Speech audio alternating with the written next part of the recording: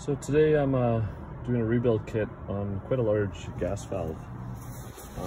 This guy is MR212G. You can see it's quite a large gas valve and got a few things failing it. So bought the rebuild kit. So first thing you do, take the cover off.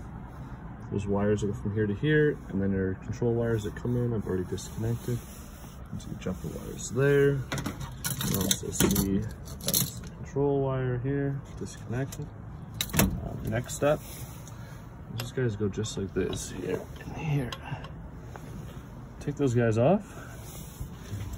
Keep them nice and organized. There's 4 screws that hold this plate in. Pops right off. Keep it over here. There's the new head. So don't worry, got that off. Move the head. Make sure to keep them set. So you see this head here has all these bolts on it.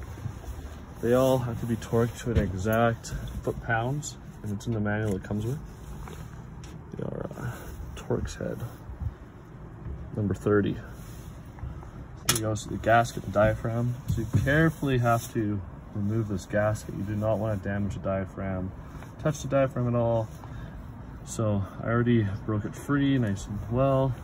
Then you want to inspect this diaphragm for any imperfections. And then to install this, you do it in reverse order. Put a new gasket on, a new head. You need a low range torque wrench, which I have down there. You torque that down to the specs in the manual, and then rebuild it in the opposite direction as you just did. Then you'll have to set your low fire and high fire again, gas pressure, all shebang. Yeah, hope that helps anyone who's curious on how to rebuild a gas valve. Thanks.